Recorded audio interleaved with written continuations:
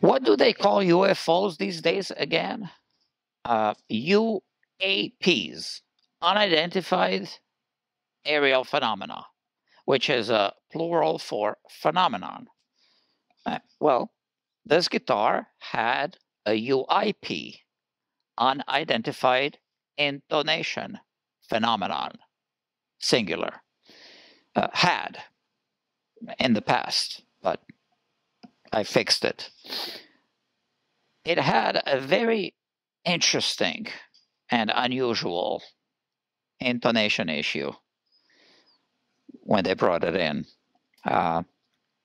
So interesting, in fact, that it's really worth watching this video.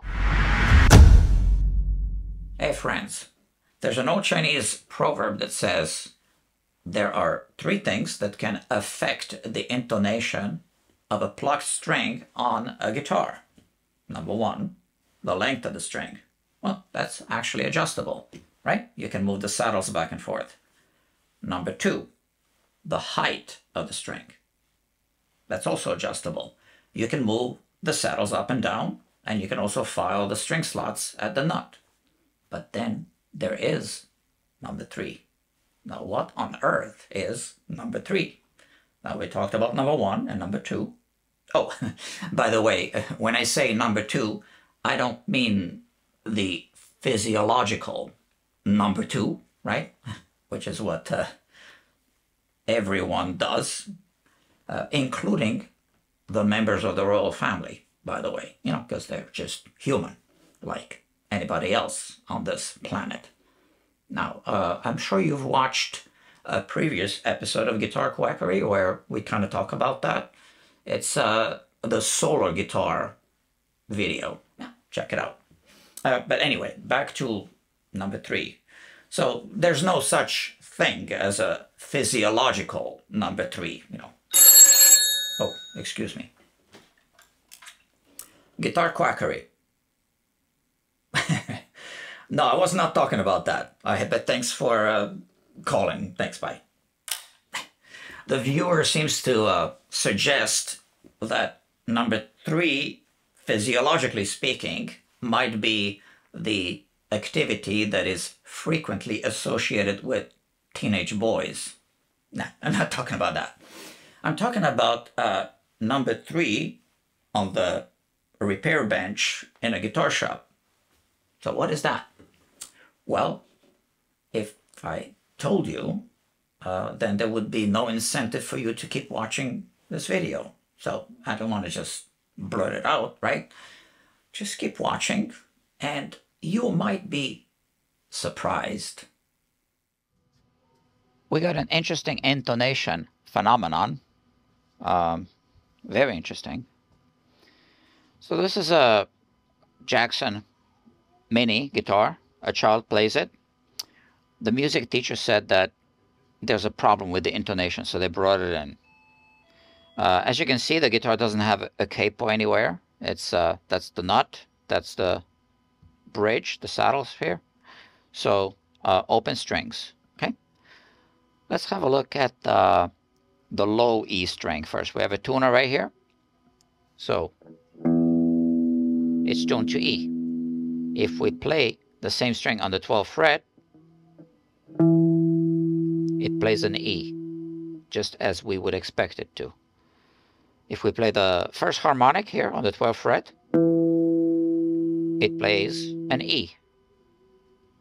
So far, so good. Now let's play the high E string. Again, it's tuned to E. And if we play the same string on the 12th fret, it plays a D sharp. E, D sharp. If you want to play an E, you need to play it on the 13th fret. Okay, so E, D sharp.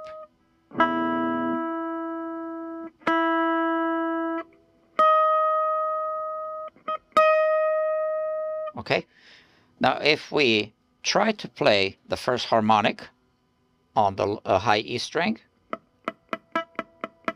it doesn't want to play the harmonic. We need to move over to the 13th fret to play the harmonic.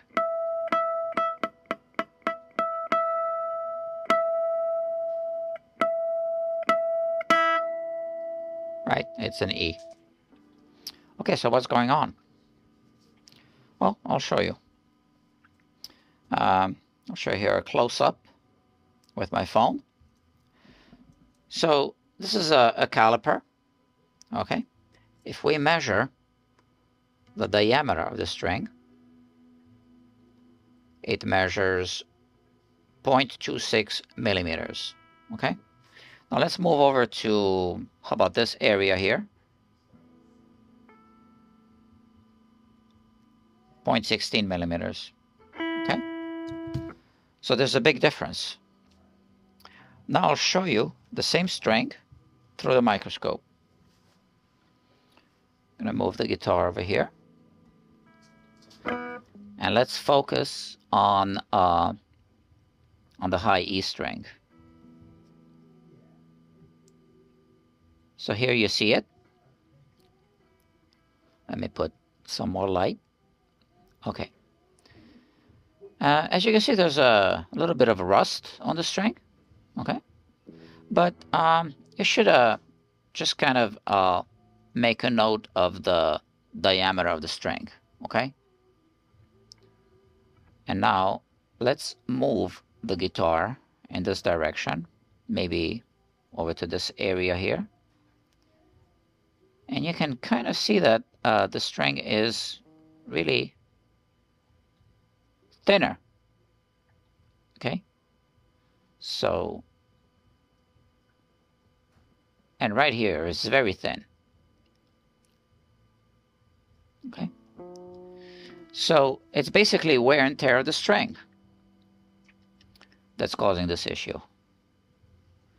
If I move the guitar all the way in this direction, we look at the same string further up the fretboard. It becomes thicker again.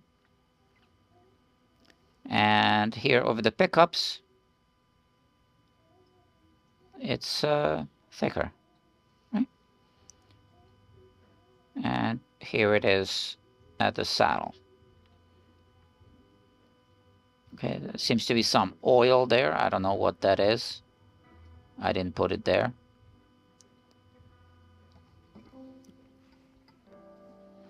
Hence the old Chinese proverb, guitar strings don't last forever. If you think this was interesting and fascinating, just wait until you see the next example, which is coming up. But before we talk about it, let me just clarify a few details about what you've just seen. So I'm sure you've noticed that sometimes when you play a guitar, you get black lines on your fingertips. Well, those are metal deposits from the strings, which means every time you play a guitar, you are in fact removing a little bit of metal from the strings. So the strings get thinner and thinner, obviously to the point where it might be audible, like we've just seen.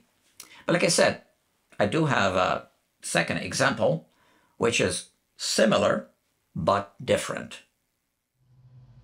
Once upon a time, when I was just a little boy, a wise old man brought his bass to Guitar Quackery.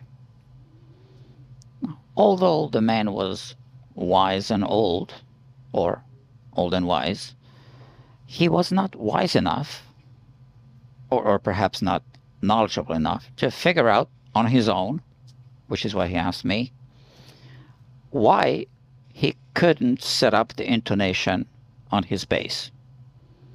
So he came over here, we put his bass on the bench, and he asked the obvious question. What's wrong with my bass? Let's have a look. Oh, this isn't the same bass. This is just a bass that I'm using to show you the problem or the phenomenon. I was able to replicate the phenomenon on this bass for you. Right, so it's a jazz bass with 4 strings. It's tuned. Kind of close enough. Right? So we'll focus our attention to the D string. Let's play it. It's a D. Okay, so now let's play it at the octave. It plays C sharp, 13th fret, D, slightly flat. What about the 5th fret? It should be a G, F sharp, 6th fret, G, just like the G string, kind of like the G string. So, what's wrong with the bass?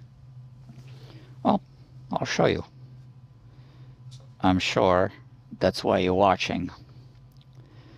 Let's have a look at the bridge first. The bridge looks okay. The saddles look fine. We see a pattern close enough, the kind of pattern we expect to see. Okay? Now, the string has an issue. Here, on the 7th fret, you can see that the string tapers off. So here, it's thick throughout, you know, the rest of the scale. But here, it tapers off, it becomes thinner, and it's thin. It kind of looks like the taper on the A string, which serves a purpose.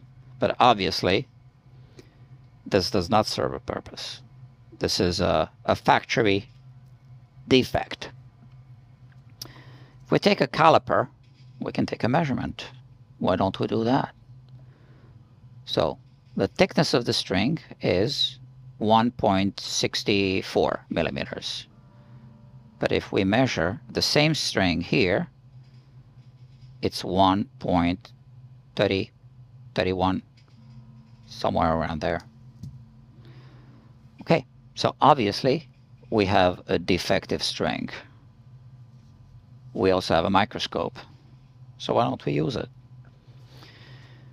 I'm going to show you the string under the microscope.